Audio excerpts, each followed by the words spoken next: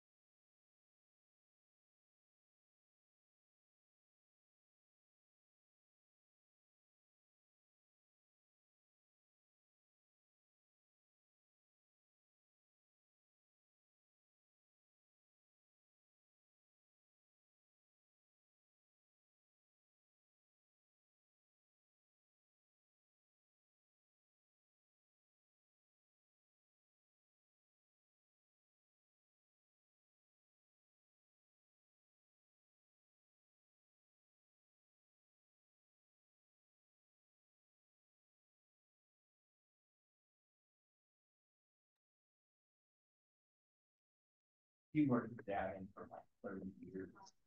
Yeah.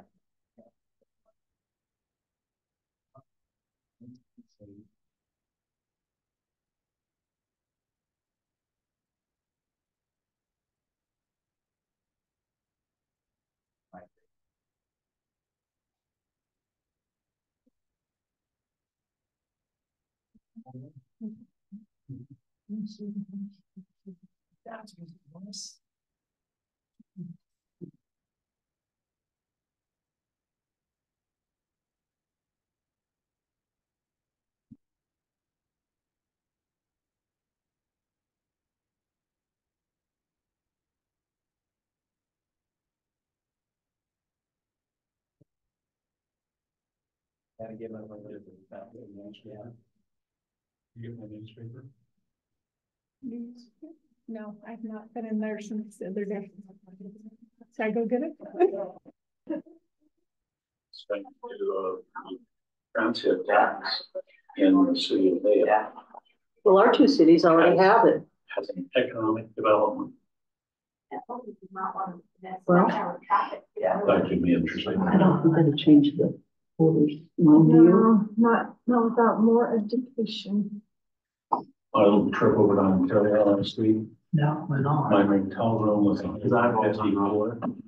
But these charges were over 50. Yeah, that was coming during the summers. Germany, $10. Where was that? Ontario, you're permanently 7. So by that time, Government just needs to get out of all that jazz. you know, early 80s when. We don't have things in Texas in Oregon. But they'll like watch you wait. They're pro-business in Oregon. Yeah. Yeah, right. They're pro-constitutional rights in Oregon. They're pro, oh yeah.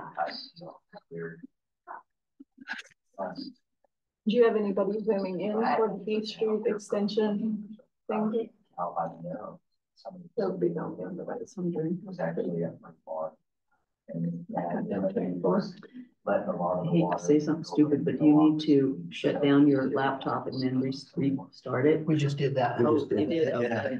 That's one of the things I was thinking too. Some of our only go-tos. It's like, I always wait a while before I do that, but usually 90% of the time. this is it.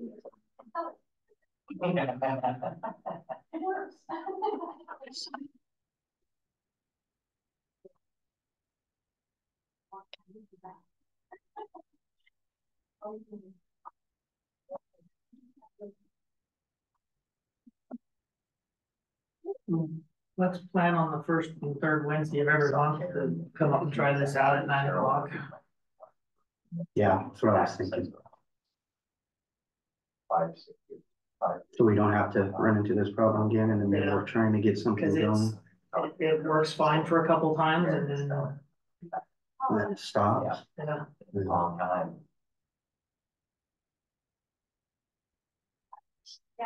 Shall we go ahead and convene just with audio? Yeah, I'm gonna turn on, I can turn on, I think. 150 years you've been. We have a good minute taker. She can capture important stuff. And it did say it was audio. Oh, okay. I don't think it can be him, but you can. Yeah, the number company, actually, it's funny, I don't.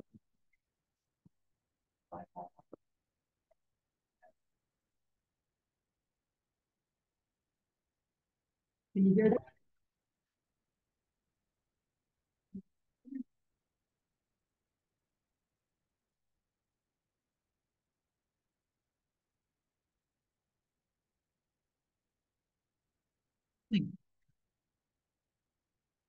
Part of the problem is other people come in and use the room and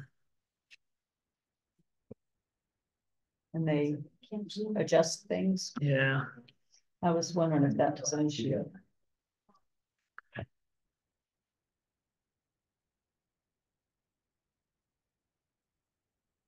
You got it?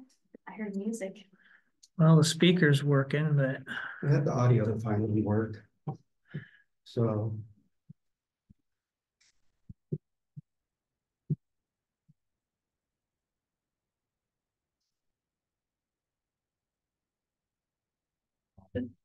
Where do I get- Vision Generator.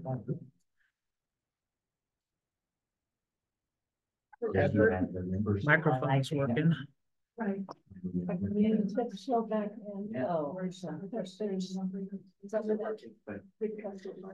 I need to go and wait. All right, so we have a computer. It'll record, but All right. we're gonna have to proceed just with what we got. I'm gonna look into this. I'm gonna do some research, see if there's any information somewhere that I can find on what's going on. Okay. All right, welcome, everybody. Sorry for the delay. Technology doesn't always cooperate. It is Wednesday, May 15th. You'll stand and join us for the Pledge of Allegiance, please. I pledge allegiance to the flag of the United States of America and to the republic for which it stands, one nation, under God, indivisible, with liberty and justice for all.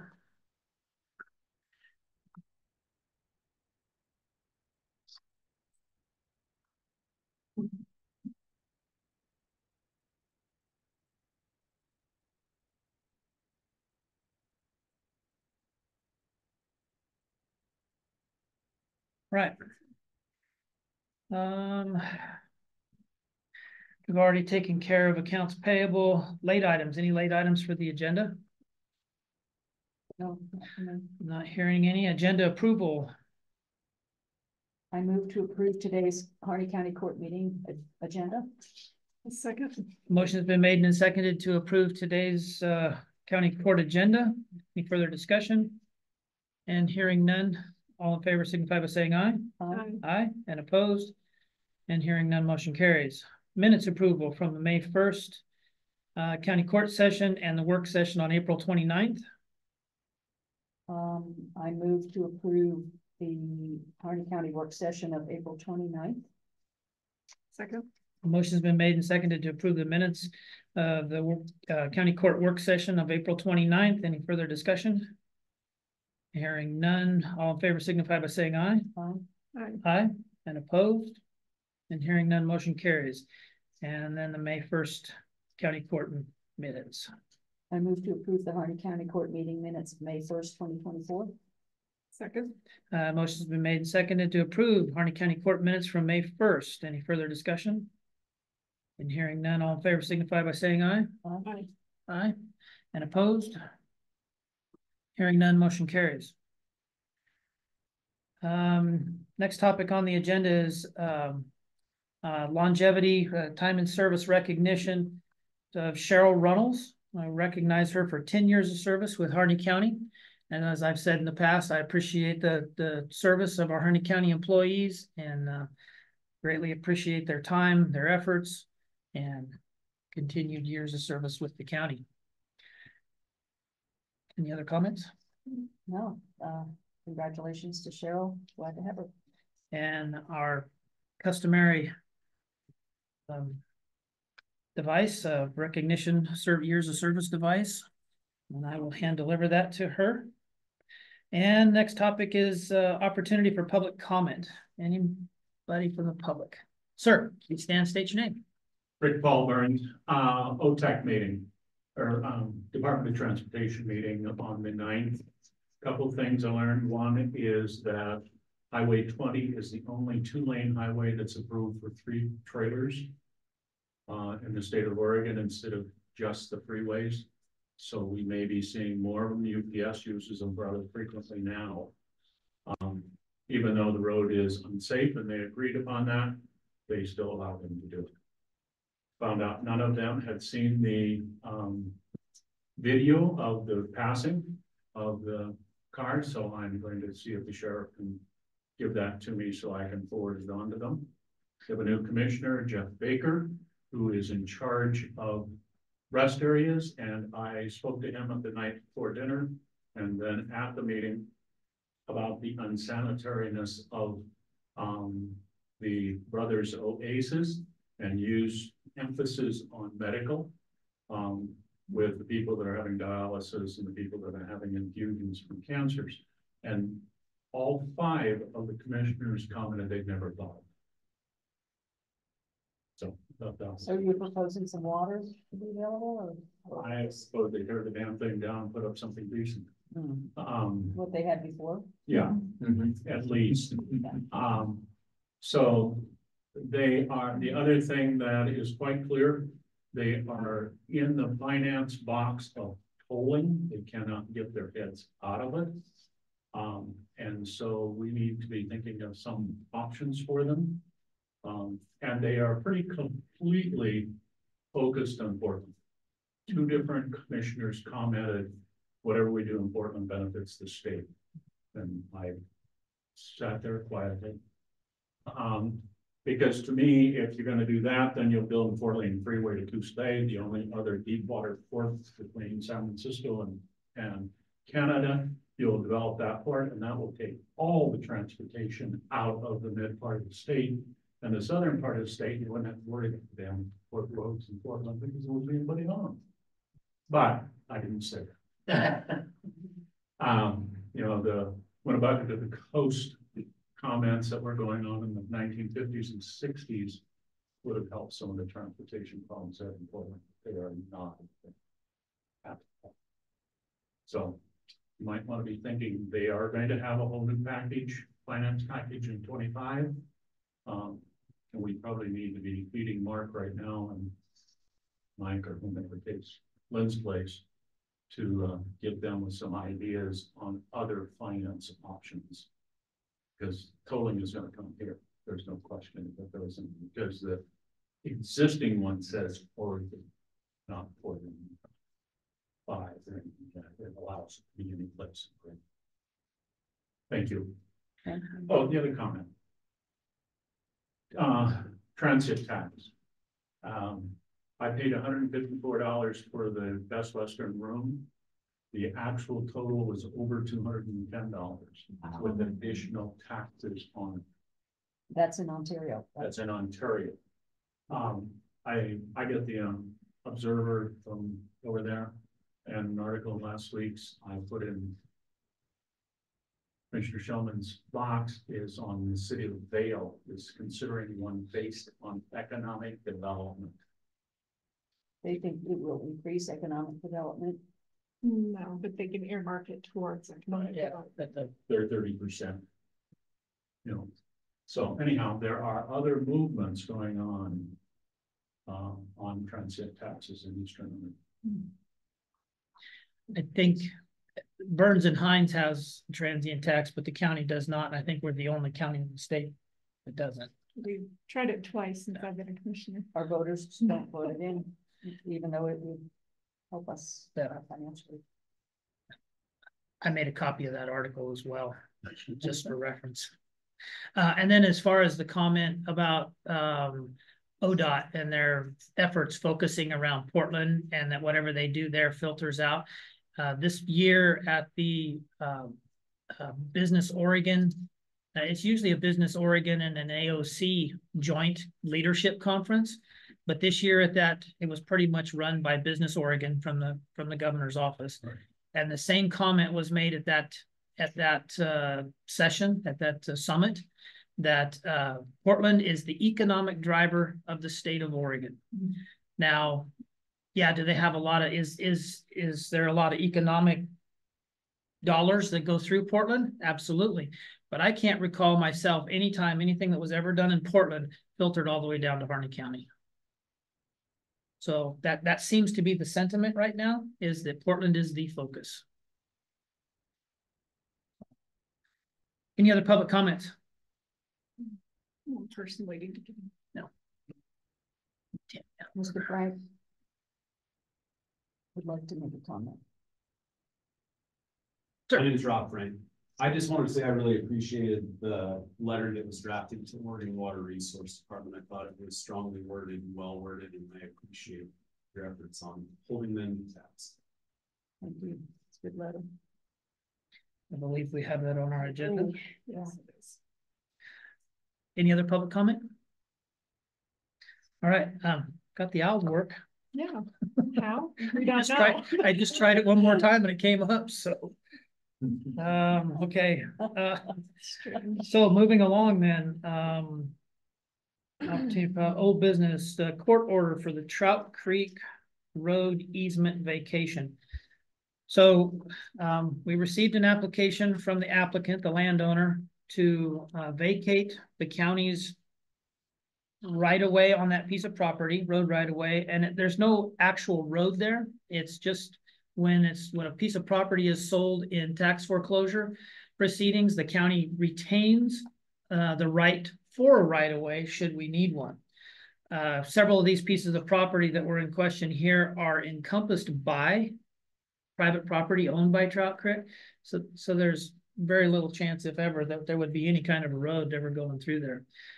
In that process, the roadmaster has conducted an investigation. Yeah, went through the maps, actually spent a little bit of time with Fred Hellbush, which was kind of their consultant, and trying to help them through this process. And we went through the maps, and yeah, a large portion of them are 10, 15, 20 acre parcel in the middle of a pivot, with the pivot surrounding it. And there was one parcel that way back when that got foreclosed on and had that blanket statement on the deed. So, there are just a lot of broken up little parcels throughout their land. They're clearing up. So that's what is before us today in this court order. It's a court order in the matter of the vacation of county road easement on Trout Creek Ranch property located near Fields, Oregon. This matter having come before Harney County for proceeding to vacate a county road easement on Trout Creek Ranch property near Fields, Oregon. And the legal description follows. All of this is in the packet for anyone to review. Whereas it appears that the vacation of the road easement would be beneficial to the property owner and to Harney County for the following reasons. The properties in question do appear to be in the county of Harney County. An easement of the county road, an assessment of the county road supervisor of whether the vacation would be in the public best interest. Yes, for the following reasons. The properties in question do not appear to be established, developed for public use. The purpose of the road easement does not coincide with the current property development, and all utility easements will remain in place for county maintenance. For continued maintenance. Coincide with current continued maintenance. With reasons stated above, there is no public purpose in maintaining a county ownership for the property to be vacated. I have no knowledge of the property proposed to be vacated can be or is proposed to be redivided in any manner. And does that coincide with your investigation? Yes.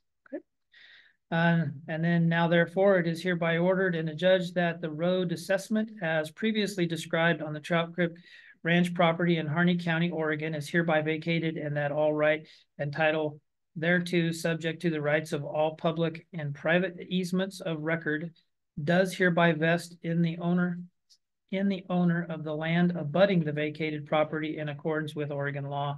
And a copy of this will be forwarded to the county surveyor to mark the county maps. Any questions? Conversation, comments? You got no feedback or inquiries from the public, correct? No, and as this one is much like the one we did in Crane, where it's surrounded by the applicant, the property is surrounded by the applicant, so we don't have to reach out to any other landowners. Thank you. So if there is no comments or discussion, I would entertain a motion. Yeah, I make a motion for the court order in the matter of vacation of county road easement on Trout Creek Ranch property located near Fields, Oregon, as read. I second. A motion's been made and seconded in the matter of the court order in the matter of the vacation of county road easement on Trout Creek Ranch property located near Fields, Oregon, and as described in this court order. Any further discussion? Hearing none, all those in favor signify by saying aye. Aye. Aye. And opposed? And hearing none, motion carries.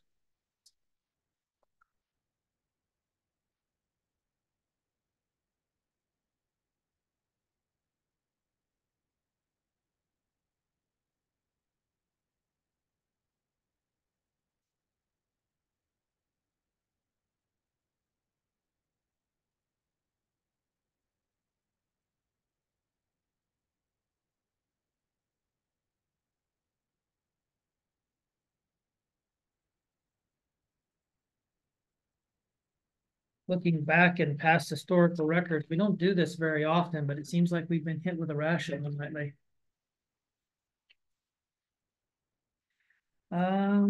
Next topic, old business, is administrative cost policy. Treasurer Heaney submitted a draft, and the only issue I had with it was, did you reprint another? That is the one that has the third. Oh, you put that, okay. The only thing I suggested or kind of wanted to put in there, because it really didn't address capital projects. So I added the third paragraph or third bullet, wherein capital projects will be assessed separately, and a one-time flat rate administrative fee will be assessed to the project. This fee will cover services provided by general fund departments, such as but not limited to accounting and finance, legal services, economic development, and others as warranted for the project, which might even include an ask of the road department for blading a road or something, whatever the project may be. I'm just other general fund and non-general fund departments. That would be my proposal for capital projects. I guess my question would be, by saying capital projects will be assessed separately in a one-time flat free administration, what if a capital project is something that is very, very big, complex project, not necessarily what we're talking about fairgrounds as we know it today, but, and more and more of the finance, legal services and other stuff become part of it. I just thought maybe take out the one time, just in case. A Just 5, so 6, 7 year project. Yeah, because Okay. what if you had to up it or lower it? Because you had to lower it to just cross the finish line, you know, whatever. The one time might need to be adjusted. Okay. Probably not, but Yeah, I threw it out there as a starting point. Yeah. No, and I like, you know, the part above too, where it calls out so that people understand which ones come with already set administrative costs associated with them. I think this is a much more clear document than our previous it's getting better. policy. We're adjusting it as needed. It's last time we did it was 5 years ago, and it's time. So So we'll take out "and one time," and it'll read Okay. "capital project will be assessed separately." and just take the one time. The Just word take one time out? And a flat rate administration fee will be assessed. I think you're just frozen. So I wasn't the only one having problems this morning. Oh, yes, we're okay. We're back. You're back.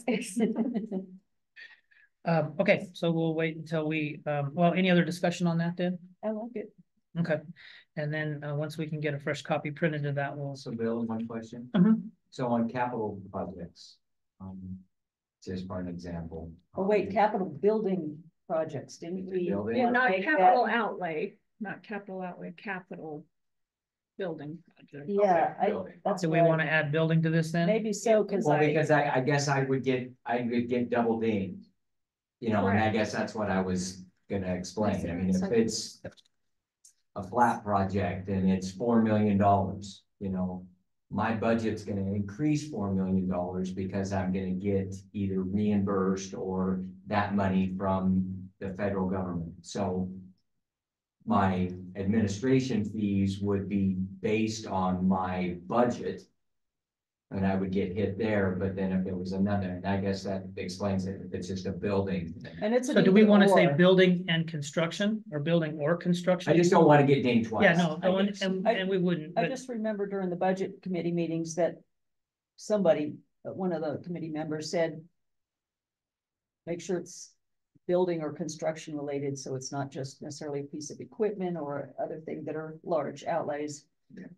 So. and I would imagine you're referring to the paving well, project right up that's gonna here. happen down in, Yeah, Andrews? you know, 2 or 3 years from now, when that actually gets put together. Yeah. You know, it's $8 million and it'll probably be over multiple budget cycles, but. Again, I'll still pay the administration fee based on my budget.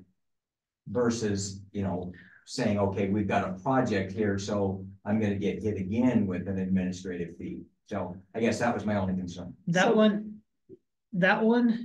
being federal funds. Mhm. Do you know in that grant, if there's already a de minimis figured into it, an administrative cost figured into it?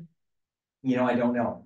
Okay, we'll need to look at that one. I mean, There's a there's lot of- consulting, you know, I mean, there's always gonna be, you know, the design phase and that, but as far as, you know, strictly administrative, I haven't seen it, so. That normally, usually, the federal grants and federal funds do automatically have a 10% de minimis figured right into them.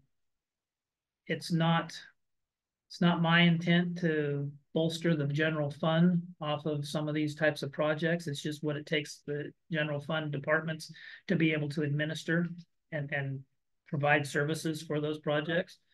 So we'll need to look at that one and see, because if it's already figured into it, we'll take that. But if it's not, then we'll have to do a different kind of assessment on it. Okay. Excuse me, I just noticed in reading back that our second little paragraph says capital outlay building projects. So if we just use that same verbiage down for number 3 and say capital building outlay projects will be assessed and a flat rate, blah, blah, blah. Oh, here. Yeah, just make that Stay consistent. with the language. Yeah, and that will cover it because there are a lot of capital projects, but we're talking building. It's not like that, yeah. All right, let me print this. Okay. And that's kind of your concerns, is kind of what brought about this discussion too, with our fairgrounds event center building, and it takes a big chunk out of it. So that's kind of what's started this And again, I conversation. mean, the treasurer does, she does a great job of making sure that money is put in, the right We're accounts just and trying to not distributed, so. apply the percentages just as a blanket way of doing it. We're trying to Yeah. give ourselves that ability to look at different type of projects and assess accordingly and not over excessively, So I don't, did you need anything else? No, I just, when you pass it down, I'll look at it. Sometimes Okay, well, I was gonna, with our discussion, I was gonna make a motion to approve the Harney County Administrative Cost Policy. I'll second. A motion's been, well, any further discussion? Did you want to review this first? yeah, just take 1 second. Yep. You're adding building and construction. Looks good. We're changing from my recommended third paragraph or third bullet. We changed it from capital projects to capital outlay building projects. Which is consistent with the language further up. Well, looks good. So any further discussion? All in favor signify by saying aye. Aye. Aye. And opposed? And hearing none, motion carries.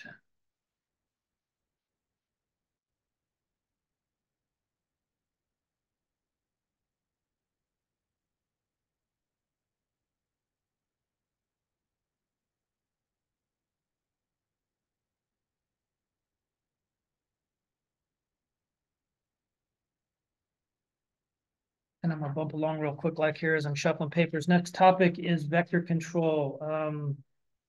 Executive assistant said you wanted that back on the agenda. Was there a point that you wanted Oh, to? that was a vector control. That was a one, sorry. Grasshoppers sound like vector control. They're bugs. I was going to send you the MOU with the SWCD, but I didn't Oh, okay, so just get that contact made. Yeah, so it is talking about bugs, but Okay. I'll in general deliberation, give the court an update on that. And then I have a copy of it in, if there's any discussion, I can go grab it real quick, like on my desk, because I actually put it. Like the Yeah, MOU? yeah, Okay, yeah. Make yeah, that'd be fine. Yeah, we can add that in here. What do you want me to put as the title? What is it Yesterday. called? Grasshopper Mormon Cricket State Funding. They're construction, but They're spraying on stuff right now. I was gonna say they'd already made it up to the border. Yeah.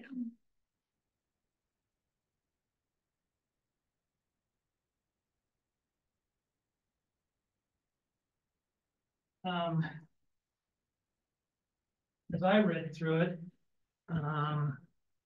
questions that I did have about it, is this the one that you're? So this is the grant agreement that I indicated to the court that we would be signing. There is already an amendment to it as far as the time frame in which the funding can go to. So in the initial one, it stated that the time frame could only be after the grant agreement was signed. They've already made an amendment to it that it covers the 2024 season. And so this is Yeah, because this one expired December of 24 is what this one says. right, which it will, that part will remain the same. So this is the agreement between the state ODA and the counties. But then we have an MOU that we're proposing with SWCD. So Okay. the Soil Water Conservation District frequently works with funding projects with Oregon Department of Ag. And so most counties are partnering with their soil and water conservation districts for this project because for one, they already have knowledgeable staff. They already have similar grant agreements that they can draw from to reframe for this particular project. So the application process can stay very consistent with what producers are used to seeing, as well as they have a lot of knowledge around, they pulled everything out of this grant agreement and made sure it was included in the MOU as far as responsibilities and parties. So are they gonna, are So they they're going to we're going administer to it? just pass it through through? to them and allow them to oversee it. And then when the grant reporting comes through, we will, with them through the MOU, pass back the grant agreement reporting. Good, so they can present the grant report to us. Yeah, and when it sign off comes on it. time. Yeah. So, then question, since we're in budget season, I see automatically is $100,000 coming, just coming right straight to us. And it should be here any day, but what we have indicated with the, those that are doing the applications, that any payout would not occur probably prior to July 1 due to our budgetary constraints. So if we were to have to do a supplementary budget, we could include that on it and execute it prior to July 1. But if we do not end up in that position where that is necessary, I have no reason why that time frame of July 1 won't work for this project. So Okay. And have you discussed with Treasurer Heaney on a revenue line for this? she has been out of the office a bit, and so we've been playing phone Okay. tag on that. I see she'll be back tomorrow, so that's when we'll get those kind of details ironed out. Okay, I'll get with her first thing in the morning. Maybe we can have something set up for our budget meeting tomorrow. And just like any of the other grants, as we've kind of discussed in the budget, is trying to find a separate place to put Single them home so for that it. they're very, standalone as we go about the process. And this one will be in and out where it will not be a problem executing the 100,000. All of it will be spent, and so SWCD will not be holding on to any funds and needing to send monies back. Hopefully, we actually are able to secure some further funding because of the amount of need for spring. Yeah, wasn't there an extra 400 and something? 425,000 is available to the rest of the counties, including the 5 counties that were originally allowed the specific funding. And so I have a standing meeting at 1 o'clock on Wednesdays, even today, with ODA to discuss how they're executing that. They're still working out the details on how to treat that pot of money. But the nice part, if anybody was familiar with the 2022 ODA spraying cost share, there was a lot of parameters set around it as far as type of product that could be used, timing of it.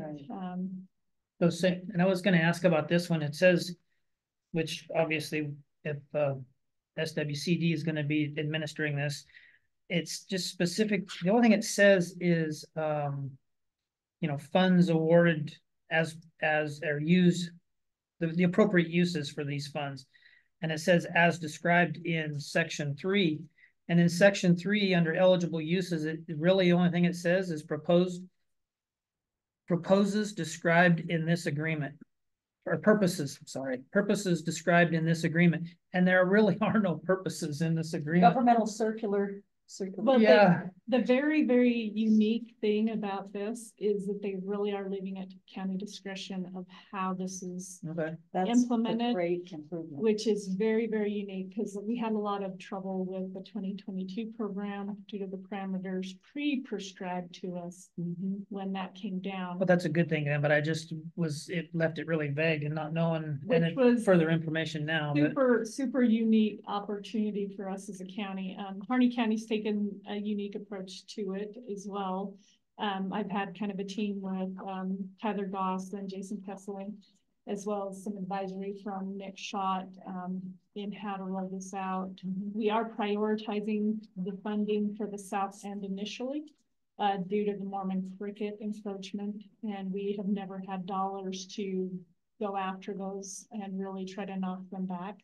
And so the first shot of this will be prioritized for the South End and doing treatment down there to try to deal with that situation. There's a lot of treatment going on this week down there.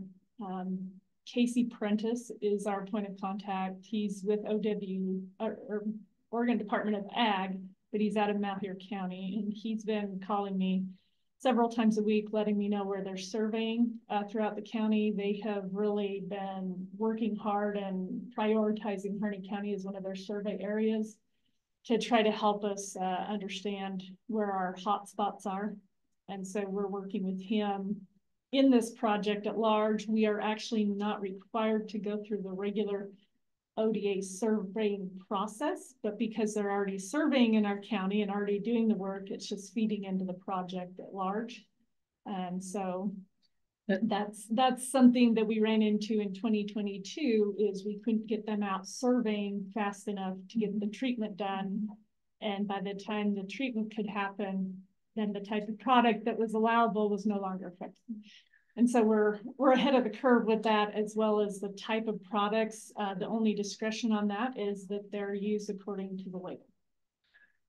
So in that, I was just gonna ask, I remember in the conversation before, there's two separate chemicals. One of them has to be put on at a certain time early in the larvae process, growth Yeah. cycle.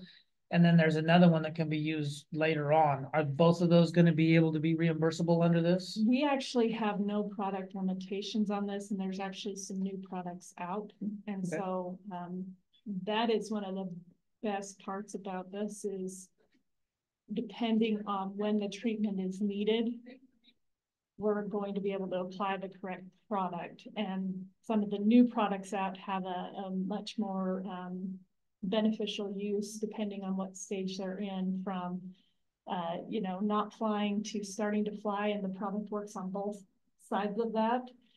There's product costs. The Demelin, which is what you try to hit in the early 3-week stage, is the cheapest product to use because it is able to be put on at the lowest ratio. It's an ultra low spray that occurs, and then they strip.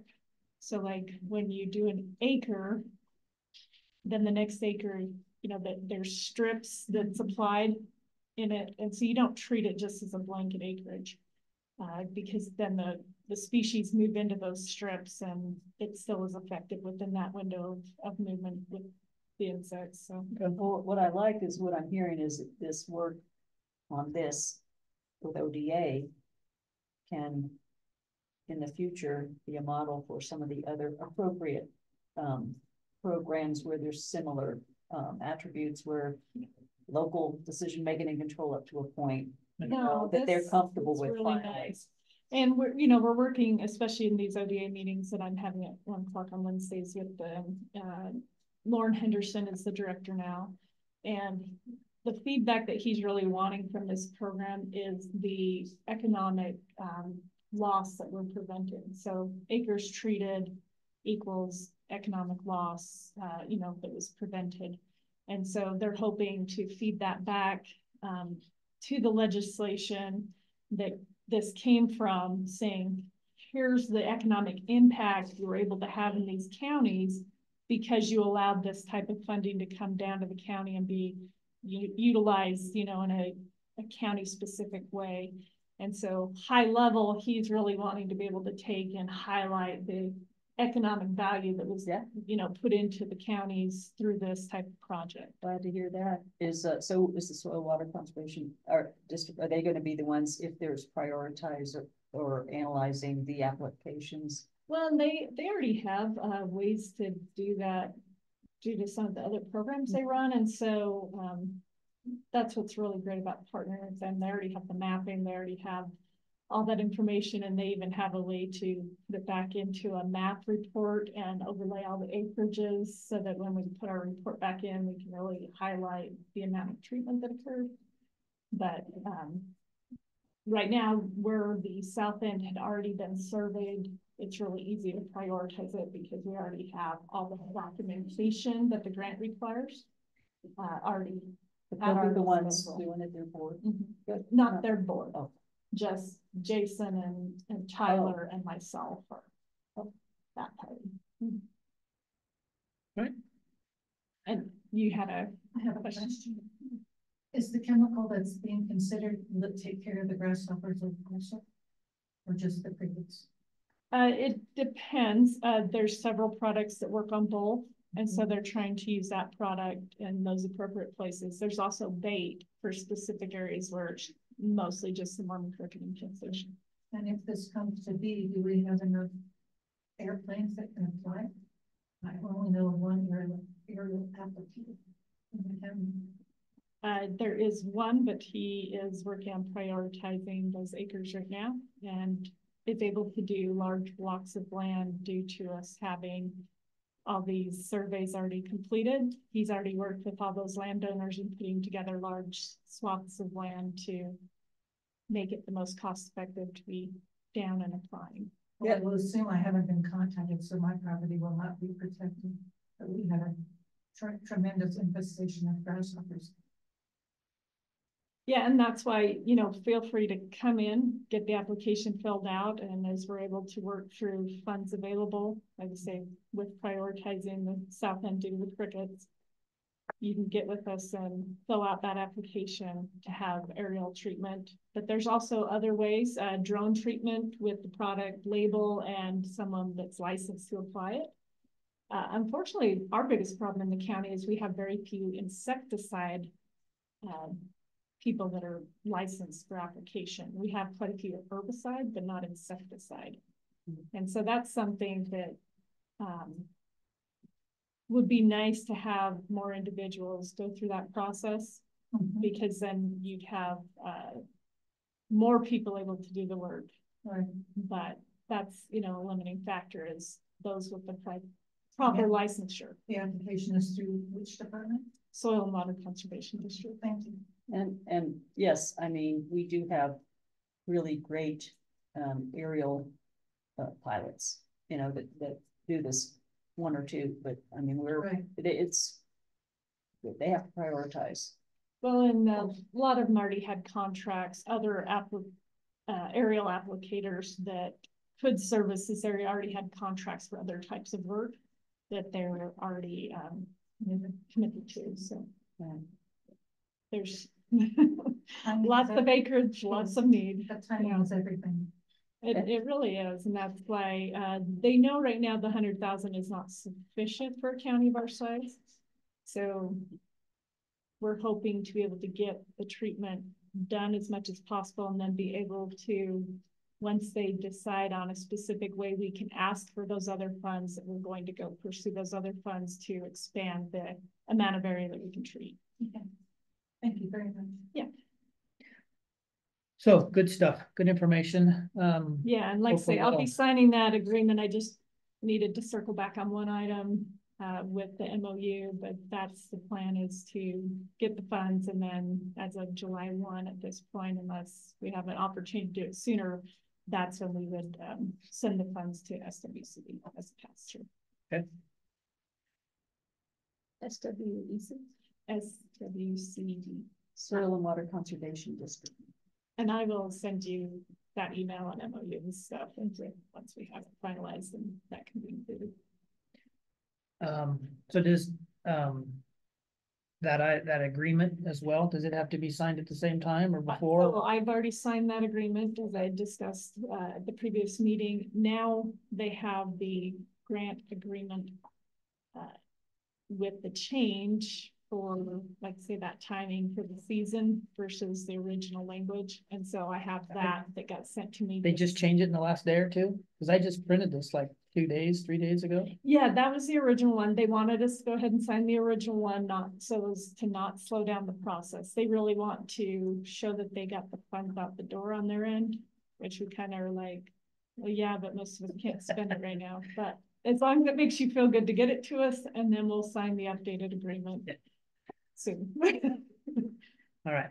Moving along, any other discussion first?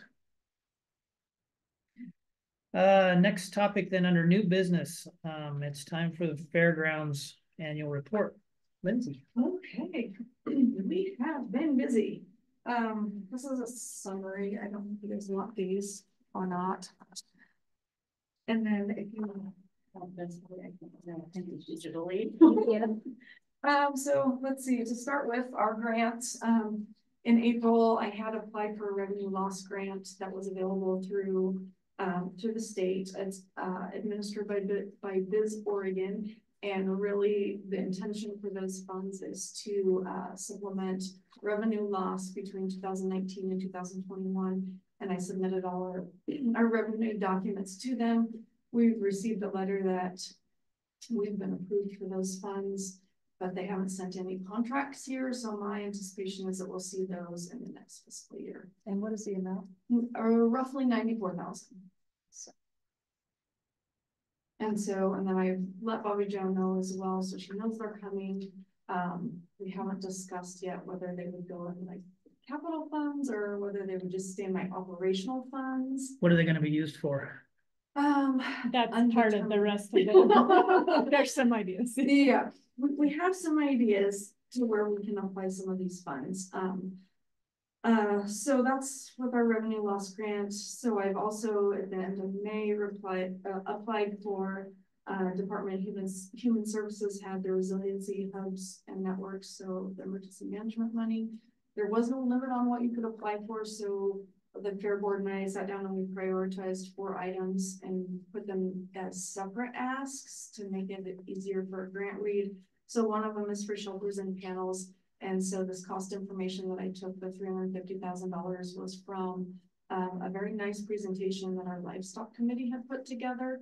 And so these panels would encompass small animal, large animal, multi-species, so that when this building is built, and when we decide whether those animals are going to be in the building for fair or whether they have a separate facility, then we have the appropriate paneling and stalling and space to keep them. So we took that piece on, asked for that. Well, and just also that, you know, this is for recognizing that the fairgrounds facility is our emergency center, and so a lot of this applies for dual purposes. Yes, these panels can be used for fair, but also in the case of emergency where we were to have a flood of livestock come into the area, you know, it can be utilized to try to facilitate that need. Yeah, and the discussion around that too was we have a lot of places we can put horses, well, not a lot, some places we can put horses, cows, large animals, but we have very limited space for sheep, goats, chickens, all of the other things that would probably be coming out as well. And then, so the next ask, which I'll talk about a little more specifically, is a tractor. And then our third ask is my, I guess, anticipation on this is that we'll only get the electric and water if we receive funds for this to upgrade our dry barn area, which is the covered riding barn. It currently has no lights, has no electricity. It has limited water access there with stalling. So we would love to expand it and add the water and electricity, but funding wise, we'll probably maybe get the electric and water this time. And then our last ask was to put money towards maximizing our bathrooms in the new building to be able to build out. We intend to have all the plumbing in place with the building build, but would like to be able to finish out a few more restrooms as we've lost a large restrooms. We don't have restrooms over by the arena, those kinds of things. So that was the thinking behind those asks. We haven't heard back from them. Applications are submitted. So I might jump down and talk about our tractor purchase. So our old John Deere, it's an 80s model. I believe it can't pull our Black Widow anymore. So it really cannot keep our arena in shape for the events that we have. We need a new one. It's still very functional for using it for forks, bales, for picnic tables, for all the day-to-day type stuff. But as far as it being that useful piece of equipment, it just can't do it any longer. And there's a tractor at Robbins now that they have been gracious enough to allow us to use at no cost when we need it. So I would like to put together, or I am going down there today to visit with them about cost, payment, those kinds of things, and then be able to bring that back with a complete package for you guys to look at as well. But we are there. We have the contingency fund money sitting there in our fund, and we had set it aside for that purpose specifically. So knowing this day was coming, once it sadly arrived, I don't know, sadly, we might end up with cab and some air conditioning and heating. So that, and then also when I go there, I'll be looking at a utility bed, and we've got tools and in the back pocket, that we need to build that expense or that item out with. So that we can mobile repair around our new facility. Our RV park.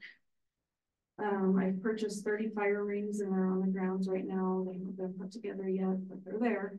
I purchased 7 flexible picnic tables that are easily movable for us. We also, if we need to, have 30 out for some reason. We have that availability. We just don't need to set the little ones out there. Okay. So Yeah. we do have enough items to cover that with the parks. Okay, good. Yeah, and I think having all those other wooden ones available with fluctuation in occupancy Yes. should get us through being able to still receive that. This year's estimated revenue on that is $30,000.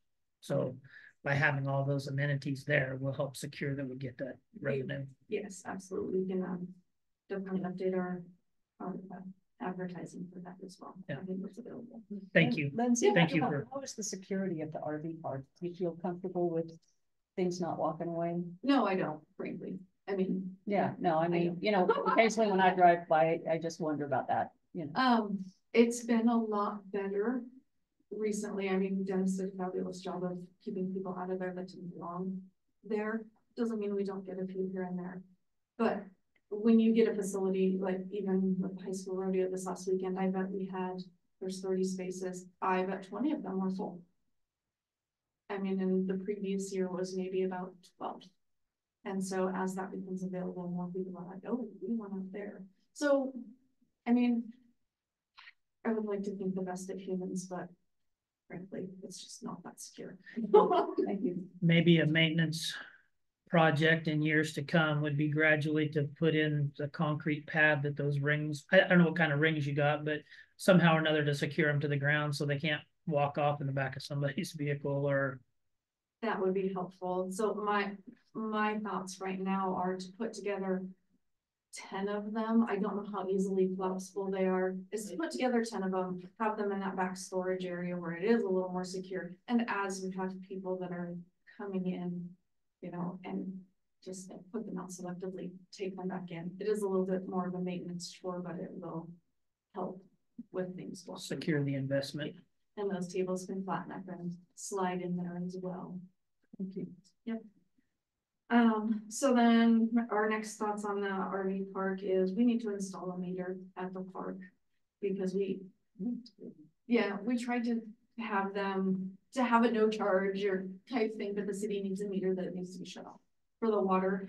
So we have a gentleman on our board who is very capable of installing that. So I'm gonna work with the city of Burns to figure out exactly what meter they need, get that purchased, maybe at wholesale cost through Jay, and then have them install it for us.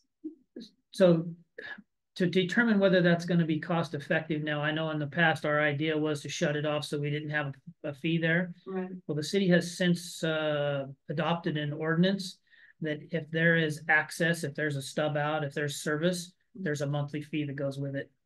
So our county, for instance, we have a few vacant lots around town that were foreclosures. We now have to pay a water fee for those lots. Yes. So weigh that against what we would normally pay, what we would pay for the meter and everything. I think it will be an over time and not initially right out the gate. Are we going to recover those costs? But I can't see us not being ahead putting the meter in because it's $850 a month from December when nobody's using it through March when nobody's using it. It's $850 because we're paying a per station fee for water and for septic as well. So I feel like less than 2 years we'll see, or maybe, but no, probably 2 years. I think we would see, but yeah, we'll keep in mind that fee that they're gonna. I don't know if you've started to see it yet or not, but not yet. My bills have been pretty consistent at this point. We only get those spikes when we have high usage. So yeah, I've been watching and I made a request for all of the fees to be printed on my bill, just so that they were visible and available. So we can make our best choices as I get more information from their works director, things like that, so. And then we also need to purchase barriers to protect the cross street hydrants and the upright electrical. There is nothing around them, and any bad RV driver can knock them maybe down with their trailer at any point. So we have put reflective numbers on them to try and mitigate that, people coming in at night, but we really need to do something permanent there. And then also we are aware that landscaping needs to be happening, so I think the money that we put in the budget to come from those park funds will be pretty valuable in accomplishing some of those projects. So, and then where else? We had to have a meter upgraded. The well meter that was done in conjunction with the removal of the 4-H bathrooms and the 4-H building there, and that we applied for the rebate, received that already. They were very timely, OTEC wise, so it was fantastic. It didn't obviously cover the costs, but it helped. And then Riley for the fair. Riley's been really active socially, rodeo functions. They just had the Sage Creek Barn event. It was a fashion show, and we had queens from neighboring counties come and model some things from vendors. Well received, well attended. And I think they're doing it again. Was the consensus is that event will be back. She'll be headed out to Jordan Valley this weekend. We're continuing to promote our 100th year fair, collect sponsorships, normal business for the fair. Leanne just purchased like gorilla cards, sewing prizes, things like that for our static events, which we haven't had before. So I think that will be well received as well during the fair. Instead of, not that we didn't like a bag of flour, but I think we upgraded from a bag of flour to gorilla cards. So we're doing good in that department. Our planning is several months ahead of where we've been. So we're in good shape. The only struggle we have with that is sponsors and participants. Our other entities are not used to preparing things for fair so early. But I think as we continue to be early in this process, people will realize there's value in that. And it's helping us as well. And then I believe Craig and Riley are making an appointment with me to be on the radio soon. It's been a while since we've been on the radio, so we're headed that direction as well. We have the high school rodeo this weekend. I would say 150 to 200 families. There was a lot of kids, there was a lot of people. We maxed out our stalls. I would say we're probably missing $2,000 to $3,000 worth of revenue, being under capacity in our stalls. We just want enough stalls to stall all the horses. But we're working on that through our project. So it went really, really smoothly. We received a nice letter from Rick Stoffer, is that his last name? About all the people there and how clean the grounds were, how nice the folks were. But the event went smooth, it went really well. And yeah, it was, I did not have one cranky Karen. It was very nice. It was very nice. Usually there's a few. Capital improvement projects. I can't remember where we've updated last, but we've sent out our RFQs, our request for qualifications. We received 3 responses for that. All 3 of those companies had ties to our local community, qualified, very qualified, and had done work in remote areas. So kind of some our bigger check marks were hit there. We invited all 3 of them to submit an RFP, which is their cost proposals to us. And so we received cost proposals from 2 of those companies, and we interviewed those 2 companies. They were nearly identical, and they were fantastic choices. So we're right now in the process of vetting their qualifications and also reaching out to their references. Hopefully that will be complete and notification will go out by the end of the week on that. And then we'll submit a notice to award, get a contract in place, get that to Aubrey, and proceed with procurement. Great. Looks like a busy calendar. Yeah, so that's our calendar. So we're looking at roughly 20 events per month, May, June. I don't know if you remember a couple of years ago when I was in here, we were at like 8 or 9 events. And then the next year was about 12 to 15 events. And so we are continually growing. Which leads me to my next conversational point, maybe some things to consider for the going forward is we're outgrowing our staffing. And I know I've said this for a while, but I mean, when we look at capital improvement projects, when we look at updating our fairgrounds, when we look at day-to-day operations, and we look at maintenance, when we look at just keeping up the RV park, I see that as another FTE could easily run the RV park fair and meet some of the day-to-day operations, which begs the question of, you know, if we aren't going to do more staff, do we want to continue with capital improvements? Do we want to continue updating our fairgrounds? Because we can't do it all at the same time with one staff. I mean, this is what I'm doing. That's not even what our maintenance person is doing at this point. So we are in dire need at this point. And when we add a new building and more events, I mean, we've already, this year I have a circus group, the circus has contacted me, they want to come in June. We have a cattle sorting, which would be a 3-day event. They want to come in October, I believe, and it's on the calendar. So we're getting more multi-day large events, and it's getting a lot. I mean, it's been a lot, but it's getting even a lot more. Just as when we stop, not stop, but as soon as our building project gets handed off to our contractor, we still have a lot of work that comes on our back end, which we weren't aware of until we sat down and visited with some people. So we'll still be responsible for quite a lot of things in that respect. But then we have the outdoor arena that needs desperate help. Those panels are literally tied together with twine. So it's going to take, you know, a work crew of people to get that back into working order to where gates aren't falling off the hinges and landing on people. And just, I mean, it's bad. It's bad.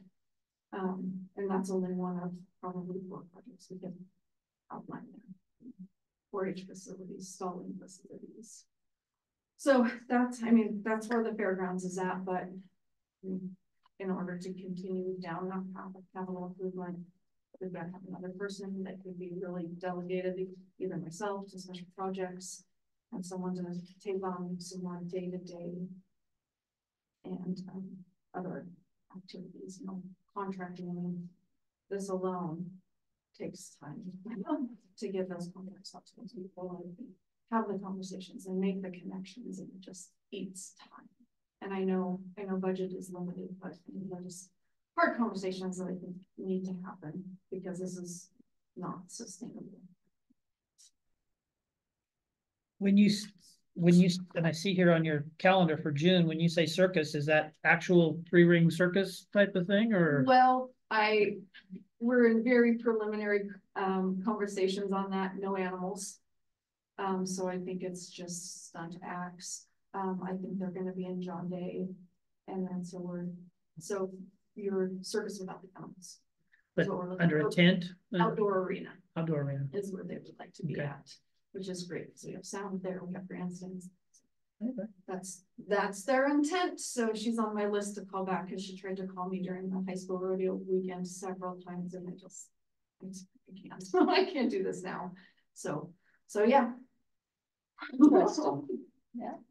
Why not? I suppose I'm happy to rent you the grounds and you can put on your show. See what happens. Lindsay, I want to say great job. Thank you. And appreciate this report very much. It's very helpful. Oh, you're welcome. Do you have any other questions from the fair board? Just for conversation too, I guess we're working on moving funds into a capital project fund for the fairgrounds. Lindsay's been working with the treasurer Heaney on that. mixing all those funds together, number one, it's hard to monitor and account for. But it also takes that fair board budget or that fairgrounds budget and do this with it. Because one year you have a big influx of revenue and then the next year it's gone. It's back to operational. Yeah, so it doesn't Makes it provide, wonky. it doesn't provide a real accurate depiction of what's going on in those budgets.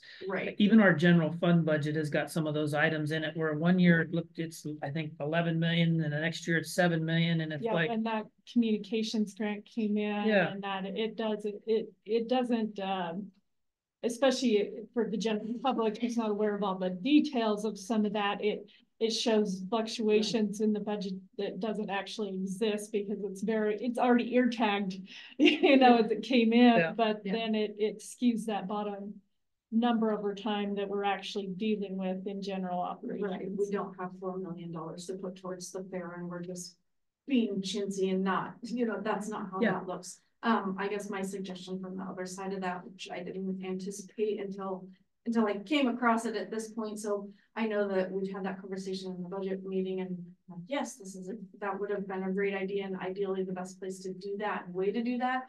But maybe my suggestion is when you visit with Bobby Joe about those things again, I would ask to be included in that conversation. The preliminary before all those funds are made, because now what I'm looking at, I'm sitting in the middle, I'm looking at the DAS side of that and like, oh, how is that going to affect my reporting? What information do you guys need? How does that look on your end? So this time I'll be playing catch up, but maybe initially, if I would have been able to look at that structure and how that was going, I could just have that quick conversation and they say, no, we need this and we could go put into. and we tried that last week. Your schedule was Yeah, busy last week and Right. we never could link up.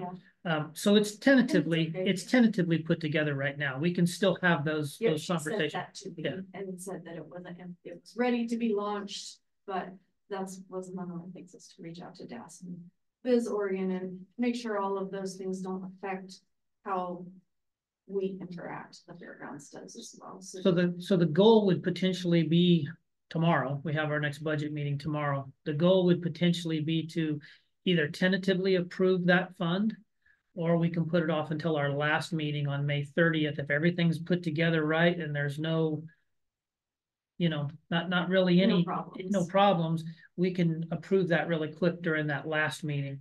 But that'll give us a little bit of time. Even if we tentatively approved it tomorrow, if we can get it put together tomorrow morning and get it tentatively approved tomorrow, then that still gives us a couple weeks to fine tune and finalize it on May 30th when the entire budget is approved by the budget board. Okay, I think I can probably send my grant managers, I can send them that email from Bobby Joe that just kind of outlines that and just give them a quick synopsis. I don't anticipate there actually being a whole lot of problems, but I could foresee that if there was a more stringent grant with, different tracking, I could see that happening very easily. And the intent is also that when we create a new fund, you have to do in the budget resolution, you have to identify that fund and what it's for. So my intent when talking with Treasurer Heaney is that in that resolution, we'll identify, number one, that we're moving it for better accounting and monitoring purposes, but also to identify what's already been spent in this grant, X number of dollars have been spent in this grant, etc. So that it gives us a budget note in the fund to indicate what had been spent, because that was kind of like the challenge with moving it after we'd already put it somewhere was how do we make sure to capture that? We could do that. We could take it right out of the resolution and put it into the Tyler system as a permanent note. Okay, because that might make it. And enter it in the minutes at some point too, so we've got it Yeah. two places in case the budget notes. Because that's where my disappear. mind went, was like, I Can't really happen. like the idea of trying to have it in its own fund, remove do it too. from general operations budgets. But then just that tracking side on the Yeah. grant part, Yeah. I was like, we need to make sure that we have all that very well. I mean, it's documented on Lindsay's side and Treasurer Heaney can pull it up and you can pull it up from your Oh, and position, but But for those of us that without direct access to all those points of information, it'd be nice to have it captured And that's, on that. and that's in the resolution. The resolution is the formal document that creates the fund. And it will call out these expenditures occurred from this fund, so then you can go back and look. Okay. And then maybe make sure we don't scratch those lines that hold the expenses from the early part of those grants, you know, because they'll be zeroed out lines, and I don't think that we want to get rid of them after 3 years. Oh, okay. Yeah. That's Because good it's, to know. These are, I was gonna ask you Yeah. for an example of something that you're Yeah. gonna want. It all sounds like Just you're all for on that top of all tracking that. duration of that at least any 5 point, years. yeah, at any point, we can go back to that line and be able to pull up this itemized expense, this itemized expense, to who and when, and all of those things. I don't want this to get lost with the zeroing out and deletion. Yeah. It actually was gonna be my intent to go into Tyler and print those reports and maybe attach or add them to the resolution. That would be or- amazing. And that would be ideal, so that there is that paper documentation with the resolution, with the new account funds, that it can be physically pulled off by it.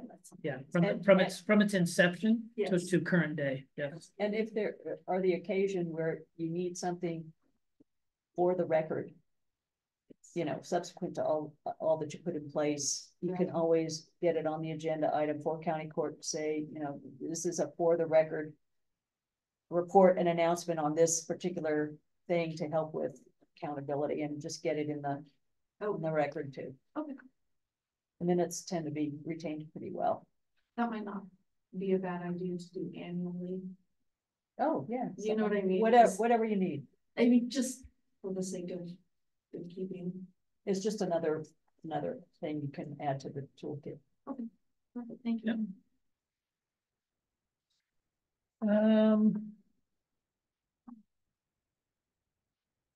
I don't think I have anything else that I can think of. Fairgrounds related. No, thank you. Yeah, All right. thank you guys, sorry. Well, and just put a little side note on the capital improvement deal. It was very, we felt very blessed, honestly, to have the responses we did to the RFQ.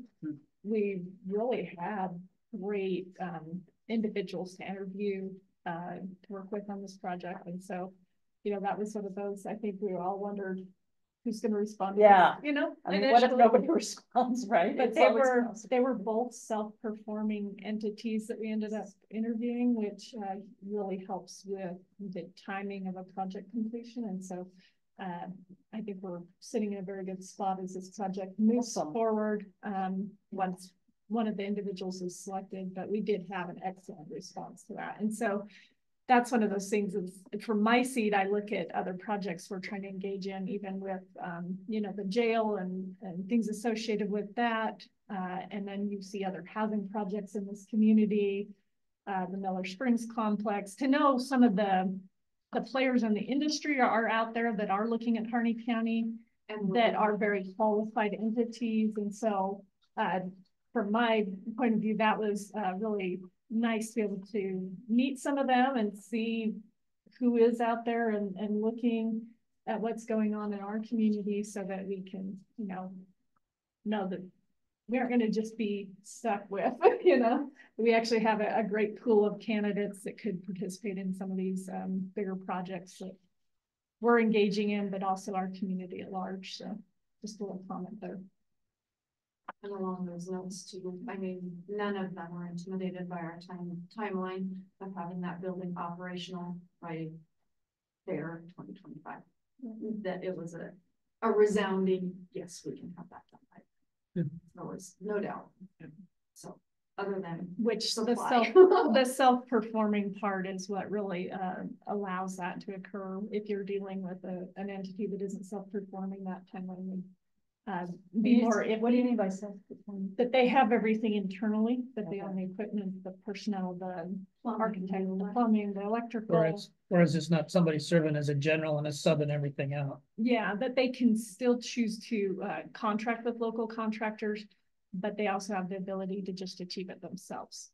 And so that's something we've learned right in this process with the community individual that we pulled onto this project team, Tom Doman's been a part of this, and he had 25 years of expertise in public contracting over in the valley, and so Large public works We- projects. yeah, it's been a learning curve like this, but definitely a lot of great things we've learned by going through this process. So Yes, thank you. Hopefully you guys, the Fair Board is creating a blueprint for future projects. we have lots think of so. input to share. Like this, has Don't been do good. this. Or start with this Right, because start here. apparently we never asked the right questions to be able to know, start with this. You know, you ask a lot of questions and then finally you find what you needed to start with.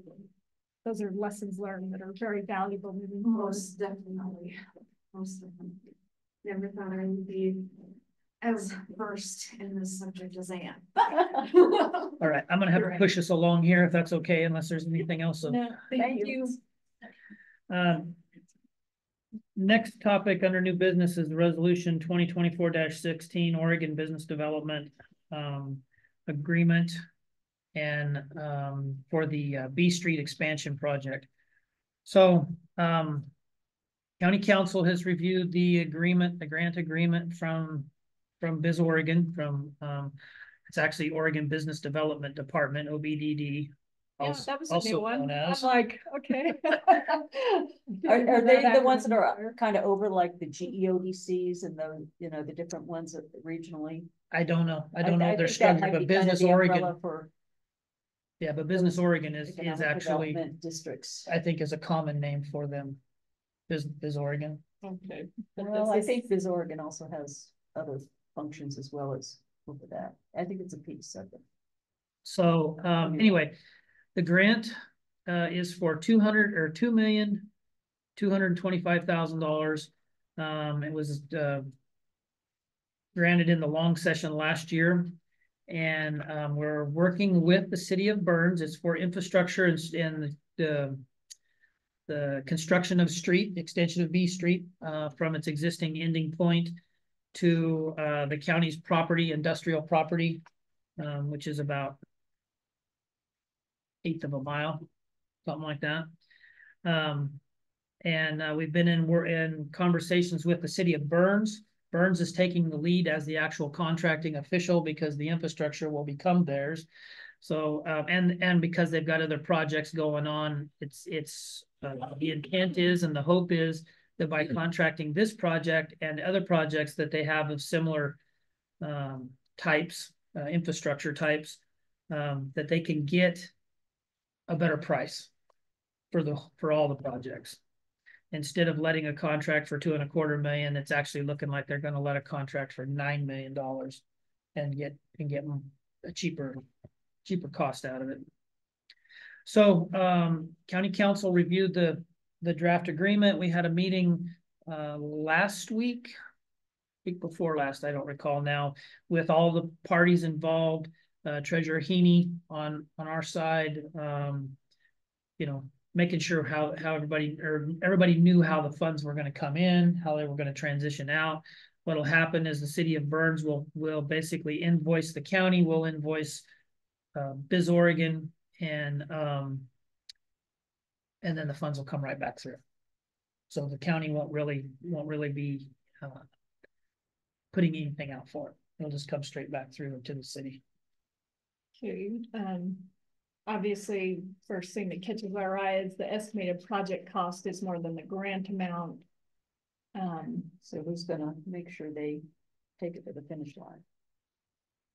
That is a concern. They initially, when we put in for this project, the initial estimate was that $2.25 million should have funded it, but obviously around that time frame, as all the materials and labor costs were going up, it quickly turned out that wasn't going to pay for the entire project. Down the road, either the city of Burns could go after the remainder for, and well, what the initial portion of it will cover is the infrastructure in the ground, the water, the sewer, the conduit for digital cable run, you know, to be run at a later date, and the road bed, you know, the engineered road bed will be completed. What won't happen with this in this phase or with these funds is the paving and the curbing on the street. So we can go after additional funds from the legislature to fill the gap, or the city could, if it's their infrastructure. I think the city should. Yeah, could go either way, but we'll have to have those talks later on. And see how best to do it. We could potentially, you know, and I haven't had these discussions yet, but as options, we could discuss with the roadmaster and see if we could pave it ourselves and do it cheaper. I would like to see the city do it just because those kind of things, sidewalks and curbs are right up their alley and not, you know, frontier county like ours for the unincorporated areas. So those are discussions down the road, but that is why you see it's actually the estimated project cost under the agreement. I'm not sure if that's broken down in here. But there is also, the cities are pretty good at getting congressionally directed spending. They're in the groove on that, and they do a good job, and they could probably get it finished out. That's all. I'm not trying to just say we don't want to, but they have, it's a better fit, I think, for the cities. So I believe that 240 Yeah, so includes page the 11. includes, I mean, just add that real quick, like, and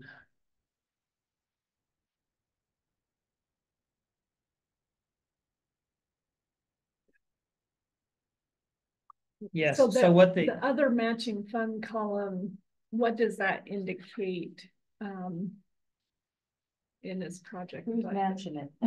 so the city of Burns went out for a technical assistance grant, and that's that $100,000. Okay. And the 87,000 for construction.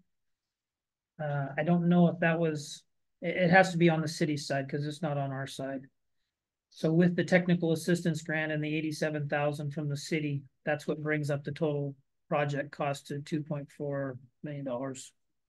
But they only have the 100,000 secured, but they don't have the 87. Is my tracking that you're saying correctly? They got the TA of 100,000, but then there's still a need for that to complete the paving, or no. The paving is going to be, the last estimate I heard was 1.3 to 1.5 million. So that's not even. No, that's not even included in this. Okay. No, I'm going to say the construction costs that are listed here, I'll have to double check, but I'm going to say that the construction costs that are listed here are matching funds from the city.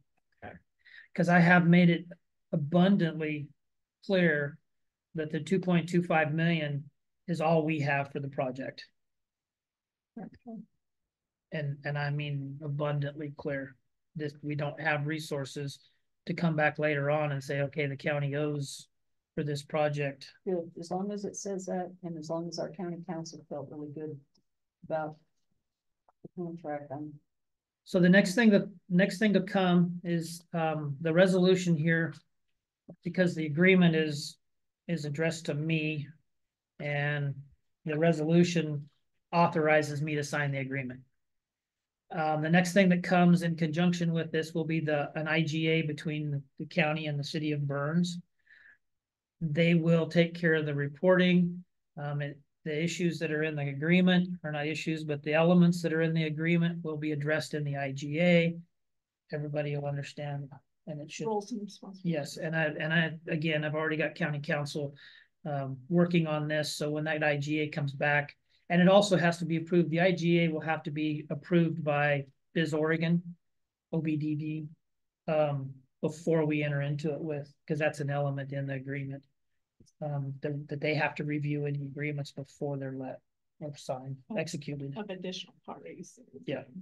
Yeah. Just a note on the resolution, in the footer that has the resolution number. It doesn't have the last two digits in the footer. It's still Well, on the footer on both of them. Mhm. I'm just gonna ink it in then. It's 24-16. So, any other discussion on this project? No, I really appreciate the update. I think we've all been looking forward to seeing this also get moving forward and to know the details, you know, because we did realize that it would be a partnership with the city, even though we'd, you know, initially helped secure some of the funding for the project, so. The property itself was rezoned industrial. I think, Brandon McMullen, the planning director, about 10 years ago. So this has been kind of a project that's had no way to get to that property. That For was over the, 10 that was years. the shovel-ready project Yeah. area that I've heard about for over 10 years. Yeah. So But having no infrastructure to it, no street access, no utilities or anything, didn't make it very attractive. And hopefully by doing this and continuing to work on that project or that property, we'll be able to attract somebody to come in and buy up some of those homes that are projected to be built. just hopefully they won't overbuild right off the bat. Yes. Hopefully. So, with having that said, Harney County Resolution number 2024-16, resolution supporting acceptance of grant funding from the Oregon Business Development Department for the B Street expansion project and authorizing county judge to sign. Now before the Harney County Court, citing for transaction of county business on May 15th is the matter of accepting the grant agreement with the state of Oregon and acting by and through the Oregon Business Development Department, OBDD, for financing of Harney County Industrial Improvement B Street project. I'm not going to read the whole thing. It's in the packet. But basically, again, as a summary, it's just that, accepting the agreement and authorizing me to sign the agreement. I move to approve Harney County Resolution number 2024-16, a resolution supporting acceptance of grant funding from the Oregon Business Development Department for the B Street expansion project and authorizing county judge to sign. Second. A motion's been made and seconded to approve Harney County Resolution number 2024-16 as read. Any further discussion? All in favor signify by saying aye. Aye. And opposed? And hearing none, motion carries.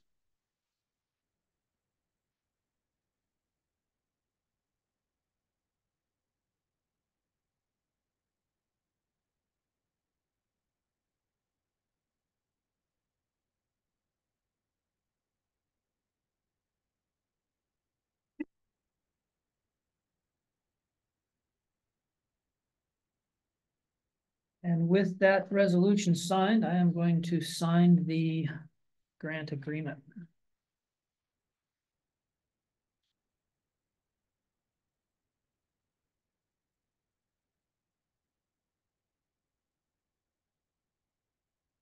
This off to his Oregon. Next topic, Resolution 2024-14, interfund transfer of appropriations within category for VOCA fund. And in the matter of interfund transfer of appropriations within category for VOCA fund. Whereas appropriated budget for the 23-24 appropriated budget for VOCA administration was budgeted less than actual due to the difference between the county fiscal year and the state biennium budget, and therefore requires the following changes in appropriation to adhere to Oregon budget law. And this will be from materials and supplies category, a decrease of $462 and an increase in the administration category of the same $462. I read through it and thought it done. Any discussion? Every year. I don't recall. Well, Always. this VOCA fund and the Crime Victims Fund and the CAMI Fund are all intertwined into, I mean, they're separate programs, but they're intertwined into one staff member. Yes. And two of them are state funding that are biennium. And then one of them is federal funding that works on the federal fiscal year. So the budget on these is always, I'm struggling with it right now to try and get it done for tomorrow. Actually, it's the last fund that I'm trying to work on, and it's very cumbersome. So I'm totally in support of it. I just didn't recall if this is something that we always have to do because of those realities. Is it? It seems like it, and it also seems like I've been told, obviously, I'm just looking at one and a half years worth of budget right now. But they're always negative too, in the budget, when we propose the budget, it's negative because of the times we get the funding for them. Yeah, the timing doesn't match up. Yeah. And the biggest one there, I think, is the federal portion of it. But. So, yes, and I think from talking with Treasurer Heaney, it's a negative and it's a thing that we're always dealing with every year. So, a motion? Move to approve resolution 2024-11 in the matter of 14, sorry. In the matter of interfund transfer of appropriations within categories for VOCA Fund 249. A decrease of $462 in materials and supplies, an increase of $462 to administrative. I second. A motion has been made and seconded in support of resolution 2024-14 in the matter of interfund transfer of appropriations within categories for VOCA Fund 249 as read. Any further discussion? And hearing none, all in favor signify by saying aye. Aye. And opposed? And hearing none, motion carries.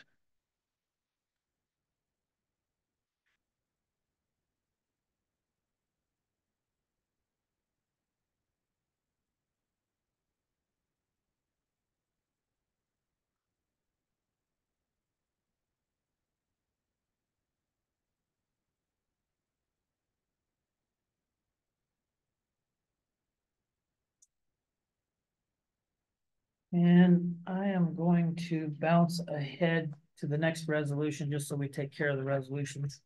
Next resolution is resolution 2024-15 in the matter of appropriating funds due to unexpected occurrence or condition in regard to Public Health Rural Health Fund 245.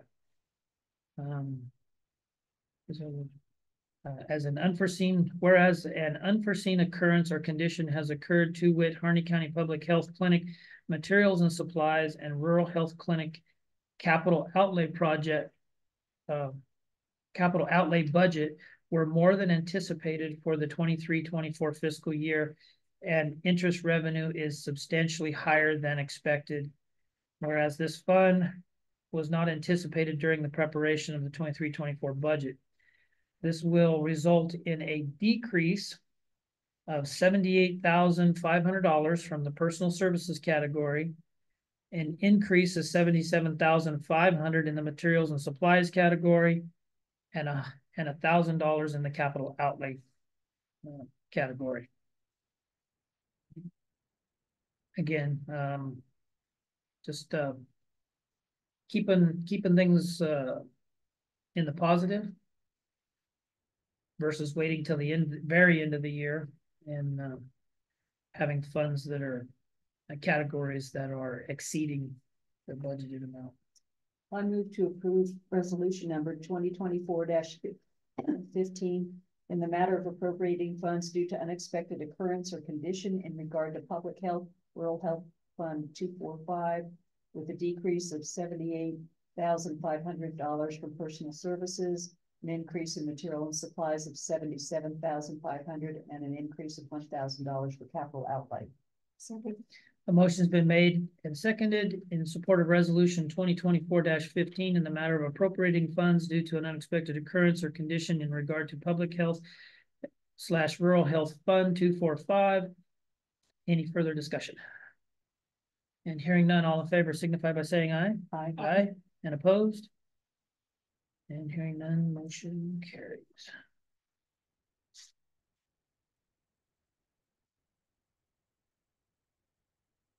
And I have a 12 o'clock, so I'm going to move along here pretty quick. Get going on the next topic is the Division 10 process and the letter that. Which, if you've read the letter, this can be a fairly brief synopsis. Just in working with County Council and it's in confirmation with others involved with the Division 512 process, it was recommended that we send this letter to OWRD regarding the Division 10 process that we didn't feel like had been strictly followed as it had been updated in October And so this is just an attempt to get us all back on track as far as process. And I see on the agenda for the May 30th meeting for Division 512 that this has been added to the agenda as a item. Our county council did give them a heads up that this letter is coming from the court today. And so in response to that, it has been added to their agenda for the 512 meeting. That's great. I like the letter. It's very good. I like the tone. I like what it says. Because there'll have to be a couple little minor things I need to adjusted. work on our county dates in June and just coincide that. That was the only question I had. Do we need to put in a court date there? We do need to, or we could say an upcoming county court date in June, subject to scheduling. You know, that's something that we could, in this part, go ahead and approve for signature with the caveat that we're going to change the language right there on that last line. And we could use electronic signatures if we all approve, if she makes the minor update. Do we want to just set for June 5th? Well, or I would June almost think the 20th? second June Well, meeting date might, but I know our June meeting date in June is wonky due to the 19th. So I would prefer probably the second one because the 30th is so close to our June meeting date to give them time to respond formally. If we're gonna be making minor adjustments in it anyway. Yes, just to be picky, let's make it all the same font. Get different fonts here and there. Getting in, whatever, just clean it up, looks good. No, I'm not OCD, but I could be. So the June, what did we decide the last meeting? Are we doing it on the day after, June 20th? Okay. So June 20th, 2024. I really appreciate the effort to for y'all to develop that letter. Do you have it that was in your- needed? I have it in the, what do you mean that, the Yeah, letter? you I have have this? it in the agenda. I don't think I have like a physical copy of I it. have a physical copy I can send you. Okay, that would be Okay. awesome. That'd be helpful. So then we shall approve this via digital signature then, is that, how you want to do that? That'd be Okay.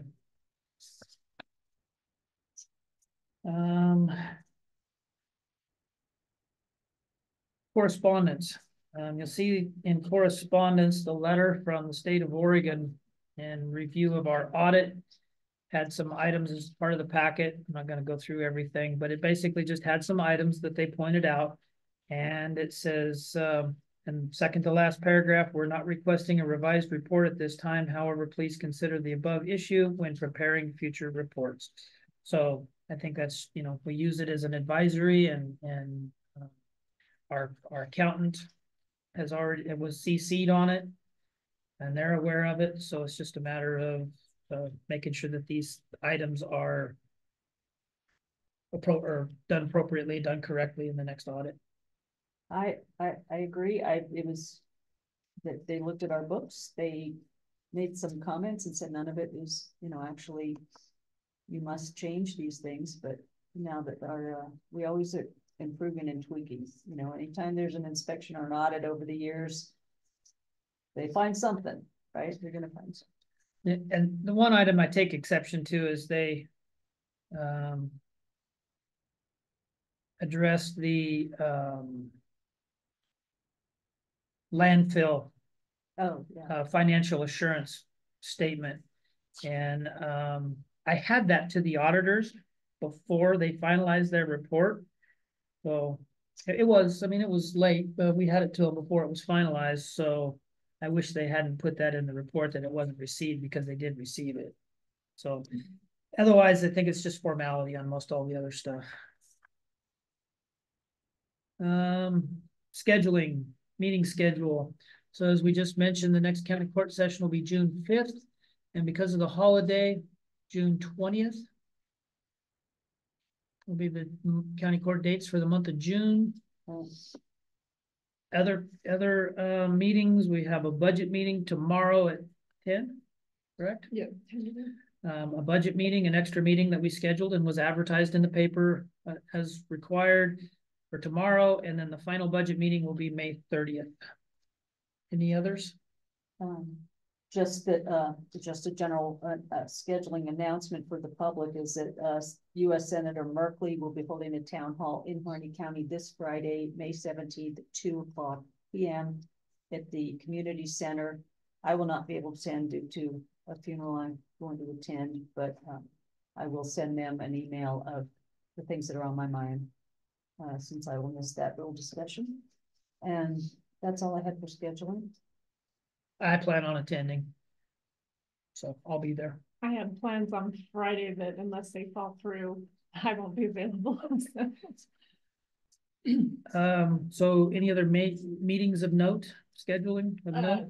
The major one would be the Division 512 on the 30th, that did get scheduled. I believe it's 1 to 5? 1 to 5 again, yeah. We have a tentative meeting set up for next week on the 22nd with, between the county, our planning and building department, and the city of Burns, the city of Hines. Yes, the 22nd, next Wednesday at 3:00. Some time ago, the city of Burns had expressed some interest or intent possibly of creating their own building permitting department. Director McMullen and I attended the city of Burns City Council meeting. It's been 4 or 5 months ago now, and presented to them why we felt that the county's building program could meet everybody's needs. We just needed to maybe iron out some communication and identify everybody's needs and keep it as a one-stop shop type of a service to the public in and where it's currently existing with the county. Since then, and a part of that initiative, we hired a building official, and they're making great strides in adding and being able to handle the building permitting and inspection and review processes in-house. There's still a few that they don't have certification for, so we'll continue to maybe either use the state or other resources to do those functions. The city of, in that initial meeting though, we knew that somewhere down the road, we've never had an MOU with the city of Burns and Hines on providing these services and what the expectations were on each side. So that's kind of where we're at right now with this meeting. It's anticipated that the Oregon building, and I don't remember what the full name of it is, but basically it's the Oregon Building Department that governs these programs, will be in attendance either by Zoom or in person, as well as the state fire marshal in Zoom or on personal attendance also, to help develop that MOU between both municipalities and the county. I think that's great. We're at our most capable that we have been as a county, and good time to help educate, cross-inform, and formalize anything if we need to for an MOU. The ultimate goal is, like I attended a training session a year or so ago, and the topic, or one of the topics, was time to market. From the time somebody comes in, and whether this is time to market or time to occupy, but from the time the person comes in and files an application for a building permit to the time that they can occupy, whether it's a residence or a commercial business, or then the time that takes them to get that application to the time their product starts going to market, goes out the door, is very important. And even in attracting anybody for our industrial zone property is very important. So that's what we're working on here, is trying to refine those processes and streamline them. So time is money. Any business, time is money. So we're trying to streamline those processes and make that time as short as possible, while having to do our due diligence and inspections and review and everything at the same time. So that's our goal. That's what we're doing there. But that's coming up next week. Real quick side note, vehicle sales, executive assistant York has sold off about 4 of our surplus vehicles that are no longer needed. They're high in mileage and been replaced by other vehicles. So we've got that process going. She's got that process going. Good job. And we've done round 1. I think we got rid of 4 already. 4 cars, almost $18,000. Yep. And we got a few more to go in vehicles, and then plus I believe the road department has some outdated equipment that they'd like to get rid of too, that we can sell on the same. It's all being done over a online process, auction process. So in addition to that, obviously as needs change, we're shuffling a few vehicles around, and I need to find a vehicle for home health hospice in their home health travels. They've been using their personal vehicles, and that's not a good thing for liability and their personal vehicle use and everything. So I got to find a vehicle for them. Been in contact with Ford Garage, and they have a used vehicle that's very, very good, excellent condition. Should get us a number of years of service out of it. And I'm looking at making a purchase on. It'll only be a little over $11,000. So that's within the procurement policy of me being able to sign for that. But I just wanted to let you know. Thank you. That's all I have. I've got two quick things. One is on broadband. I'm in discussion with our contractors to see what they would offer if we are going to contract with them for another year. The broadband technical assistance program grants, there's still that possibility we might get it, but we won't know till June, later in June. So what I would propose if we don't get it would be less than $100,000, and it would have to have some big deliverables. So I'll let you know more in June. Get on the agenda. Would that grant then fund the contractor versus us funding it? Totally. Okay. If we got the grant, we wouldn't have to spend anything out of our general fund. If not, we would take some out of the ARPA, but I'll let you know what we're talking about if we want to do that. I envision this being the last year we'd be doing this, because it's clear to me that any of the broadband to the rural areas, it takes the internet service provider, corporation, entity, whoever themselves they compete for the grants. We don't. By creating this broadband action team, which I or someone could continue on just holding locally over the years as needed. We'll have done at least the upfront stuff. Let's get a digital equity plan. Let's get a few things in place, maybe apply for one more grant, and then we've done what we can do. Potentially, what would the amount of that be? Do you know? If we were lucky enough to 90 to 100. Okay, so I think that would bring us in. It'd still be under the 10% requirement for a supplemental budget to appropriate. What's the amount? 10%. 10% of the revenue. If we receive unexpected revenues, we can receipt it all day long. But being able to spend it to appropriate it is another item. If we don't do it, if we got funded through the BTAP, it's like 130 something thousand, I think, is what we applied for. Okay. We may need to discuss this a little bit tomorrow at the budget meeting and find out if we're going to have to build a revenue and an expense line for Because it. in the past, we've just used the ARPA fund. Yeah, but we also were kind of told that would be a one-time use for the broadband for that, because all this technical assistance would be available to stand it up after the one-time ARPA did.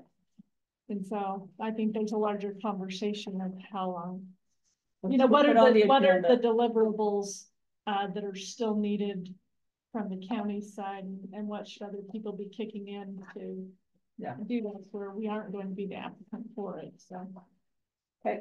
I just pre-planning wise, it's just something we need to think about, that we're going to be, if we even potentially could receive those funds, we need to plan for them so that we can. Yeah, I would plan for 150,000 if we were to receive those. And the last comment, just really quick, is related to the deflection stuff. I was on the Eastern Oregon County Association meeting on Monday, and we talked about that a little bit, the counties, and many of them sat at the same thing that the sheriff and the DA sat at, and they said it was becoming clear that $150,000 that they're going to give counties, I guess, almost none of our kind of counties can use that very well. It's for planning or it's for whatever. Nobody can staff anything with it. And that the Lake County has even said they won't take it because they know that they believe it will morph into pretty soon. The state gives you a little bit of money with these expectations, and then your general fund has to pay to hire people to make it happen. You become part of this thing that costs you a lot of money, because at the more urban and metropolitan counties, they already have all these entities that they can just add the amount of money they get and keep working for us. So Lake has said, we're not even gonna do it. So I just wanted to throw that out there. Okay, that's a good perspective and good to know. I just had a brief conversation with the district attorney this morning, because I knew they went to that meeting last week. So, and he's still trying to, with his court schedule and everything, trying to decipher all of that. But he even said that he kind of got some mixed message on it. Initially, those funds weren't supposed to be used for enforcement purposes. But during this meeting, they used the term enforcement. And my comment was, Yeah. so many times with these things that are both public safety, law enforcement, and health and human services, mental health addiction stuff, the funding all goes to the treatment, the mental health, almost none to the law enforcement piece. And the law enforcement piece is very important in helping get people to treatment and whatever. And I just don't see it changing. OHA is the big winner in all this. Yeah. So that's another budget item that we're also trying to decipher real quick, like for Yeah, May I just threw 30th. that out because I hadn't heard Lake County's calm get very, once they said that, people started going, yeah. And Deschutes County, they're different. And they just said, we're hearing how much the little bit of money doesn't help your kind of counties too much. I know everybody has a lot of speculation. They figure that there probably will be some more funds that will come next year in long-term session next year, but 2, 3, 4 years into the future, They they're bait very you for a few speculative, yes. sessions and then it's on you and then they require it and they Yeah. don't give you money. so. Any other discussion? No, thank you. All right, thank you everybody for attending today. County Court will stand adjourned.